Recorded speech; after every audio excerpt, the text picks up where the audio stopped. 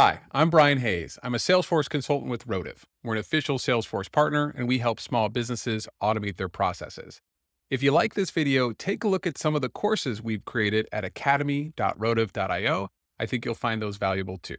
In this video, I'm going to talk about formula fields. We're going to go through what formula fields are, why I think they're great, and also some of the common use cases for them. And at the end of the video, I'm going to go through some common pitfalls people run into when they first start using formula fields. So first off, what are formula fields? Well, you can add a formula field to any object like any other field, but there's some really important differences. First off, when you see the output of a formula field, you need to know that that data isn't actually stored in the database. What's stored in a formula field are the instructions. It's the formula, not the output that's actually stored in that field.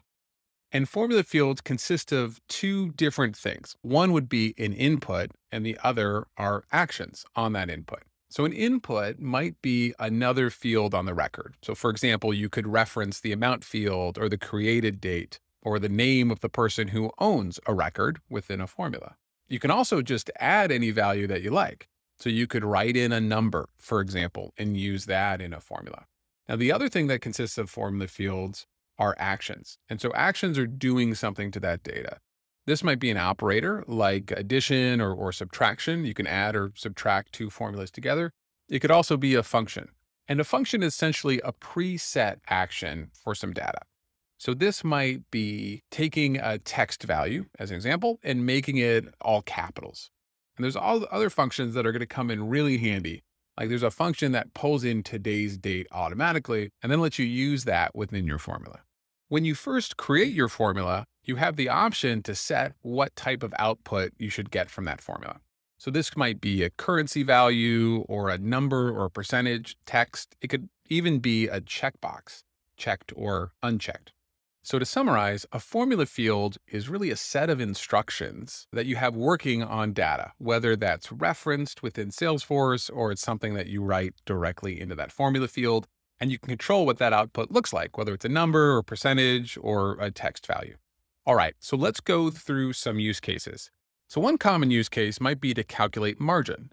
If you have an amount field for a sales price and you have the amount field for cost of goods, you can use a formula field to subtract cost of goods from your sales price, and that's going to give you your margin. It's the same principle if you're trying to calculate amount outstanding. You've got a field that has the total amount that's due and a field that shows you how much has already been paid. Subtract one from the other and we know how much you're still owed.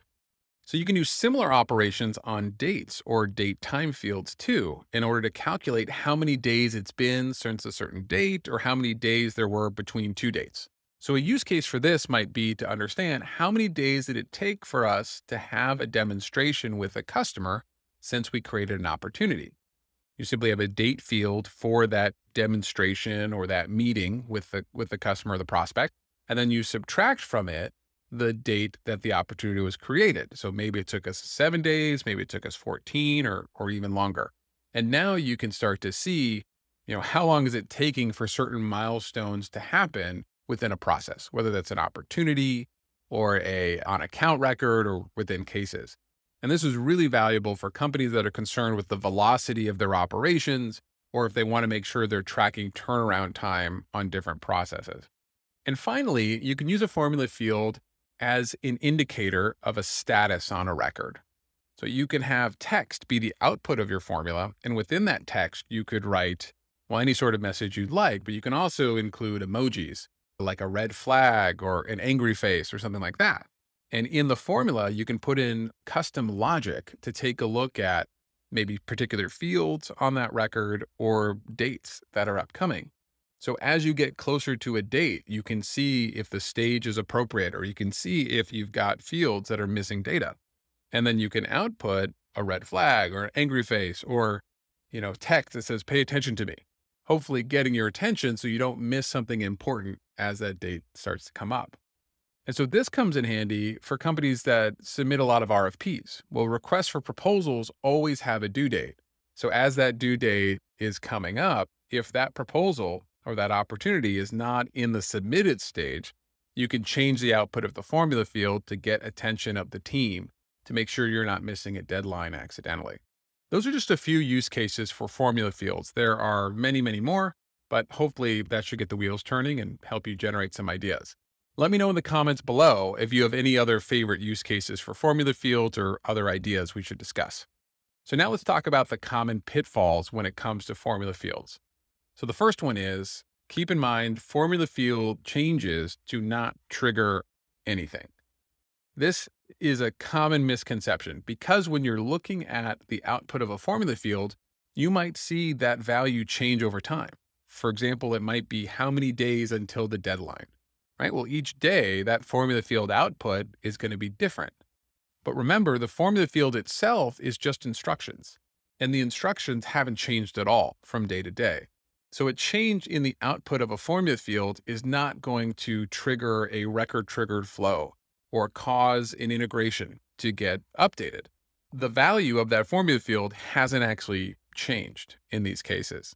You can use formulas now as a condition for a record-triggered flow, but if it changes, that's not necessarily going to trigger that flow. So here's another common issue with formula fields. If you change the formula, it's going to change the output for any place that formula shows up.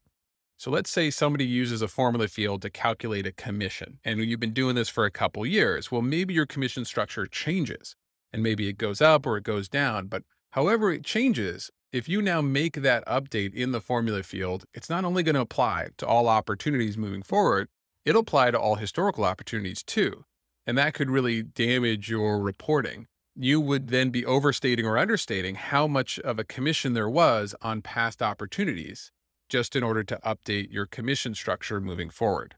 So a better approach when it comes to commissions or any sort of formula that might change over time is probably to use a flow to do that calculation and then stamp that value into a currency field or a percentage field or something like that, rather than using a formula field because it might change. And finally, a common issue is with pick lists and multi-select pick lists. So whenever you're working with pick list values in formulas, you're probably going to need to turn that pick list value into a text value first. Then you can compare it to other text values and make other sort of logical conditions based on that. And then when it comes to multi-select pick lists, same sort of thing. We need to convert that value into text, and then you can start working with it. And if it is a multi-select pick list value, it's going to be semicolon separated text values within that multi-select pick list. So you probably need to use a contains function in order to understand if a particular value was selected within that multi-select pick list. So recap on pick lists, use that text function to convert pick list values to text, and then you can start comparing them in logical operations. And when it comes to multi-select pick lists, just do your best to avoid them generally. And if you can't, you'll need to convert it to text and then use a contains function to understand if that value you were interested in was actually contained in that multi-select pick list. Well, I hope you found that introduction to formula fields helpful. If you did, please hit like and subscribe. It helps our channel out a lot. And let us know what other sorts of videos you'd like to see or what other sorts of Salesforce and automation questions you have. Thanks for watching, and I'll see you in the next video.